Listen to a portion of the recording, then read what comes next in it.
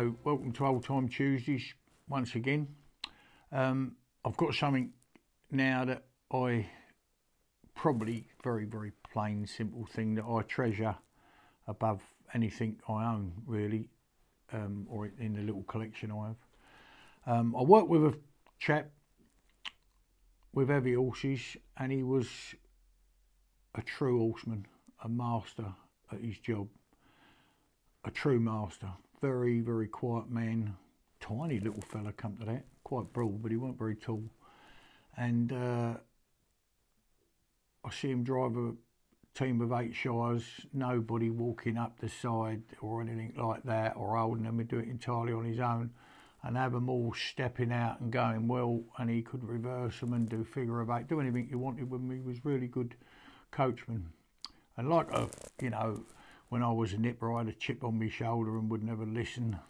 But he did take me under his wing and taught me a lot. He did. If I'd have had a bit more receptive, I'd have, I wish I could turn the clock back, because the man was definitely a master. Anyway, we was out one day with a young horse, and then we'd do some deliveries, with the horses. Like when I worked there was 32 working horses, a lot of horses. So we used to go out, and he was on the show side, so going all the shows. So we'd have all the black horses, white feet, big shires, and he would do that side. But winter time, we used to school the young horse on and take them round for their first trip round, doing a few deliveries. And we used to come back across the common, and he'd say, "Just hold up here for a minute." Very quiet spoken man, and he'd go off with a little basket, like a little lady's basket, which, so he'd walk across there and he'd pick up all these herbs and plants and stuff. The only 2 things I can really remember is comfrey, that plant. He'd have a good few leaves of that, and dandelion stalks. Now, I don't know, but that's what he picked up, along with lots of other things. Then we'd move on a bit. I'd just walk along slowly, and he'd pick the hedgerows. He'd take certain things, and he'd only do this a certain time of the year. And in the winter time, was when he would do this. Late coming in October, November time, that sort of time he'd be doing it. So although you get some nice days, things was dying back. So I don't know whether, that had any, because I never, like a fool, and I mean a fool, never listened, couldn't listen, headstrong youngster. Anyway, when we got back, I was a great big basket of this stuff. He'd get back up on a dray, and I'd be driving maybe. He'd let me drive a lot, when he even shouldn't have done, he'd let me drive. And we'd get back in, and then we'd put the horses, or I'd put the horses away, brush them down, put them away, feed them in. And he would then have all this stuff, and I'd have to grind it up with a pestle and mortar. And then he'd used to get it and mix it with flour and roll it into balls, about as big as a gobstopper, like a lolly on a stick, that type of thing. A round ball, in other words. So he'd do that, and then he'd dry them on the pot-bellied stove we had in the harness room to keep the place warm. He would put them on there. So, and then he'd put them in a big sweet jar, or candy jar, people call it in America like that, with a big lid on it. And he'd have all these made up. And the other thing he used to put in was tobacco. You get a big block of tobacco, squashed into like a little brick, and you cut it off with, people that smoked a pipe, or would cut it off with a knife, and they would then shred it all up. It'd all come apart, a bit like a bale of hay, really. And he'd mix all that up. That was my job. He'd roll it in these balls and put it in. And he was a lovely man to me when I weren't the easiest to get on with, being a nipper, and a chip on your shoulder and the world owed you everything, and a silly sort of attitude. So anyway, I said, "What are we doing these for?" He said, "I'll show you later on, boy, we'll have a look, and when they dry out, we'll be using them on the horses," and like that. Very quiet spoken man.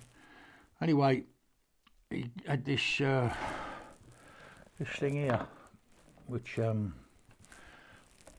want to show you. Now, I know that's just a piece of wood to a lot of people, but that fella gave that to me, and it would be, a lovely thing to own, when a man of his calibre, his ability as a horseman, would give me that. There's no money in the world that could buy it, you know. And they'd be hard to find one, I should think. But what it was for, I'm sorry if I get a bit emotional about that, but like the man was a proper master and I was an idiot and I should have listened more.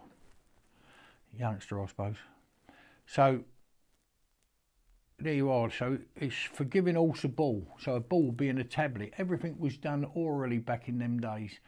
We didn't have injections. Well, they did, but I mean, they was only developing that type of thing. So, everything was done orally, or, you know, bandages and that type of stuff to, you know, to help horse, heal horse or whatever.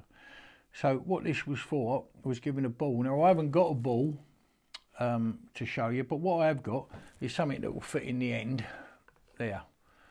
So you'd put your tablet, if you like then, or pill in there, and you'd put it, I'd hold the horse steady and he'd put it gently up the horse's mouth like that, you know, great big shire horse up there, he'd put it gently like that, talk to the horse like that, get it right back as far as he could, and then he'd, and straight down the throat it would go, so the horse didn't choke on it. And that would be, and within a very short space of time, you've never seen worms come out of horse like it. There would be every sort of worm, especially new horses coming in, youngsters that have been out to grass.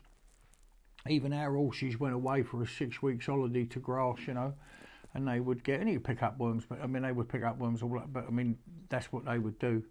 And that would be the wormer.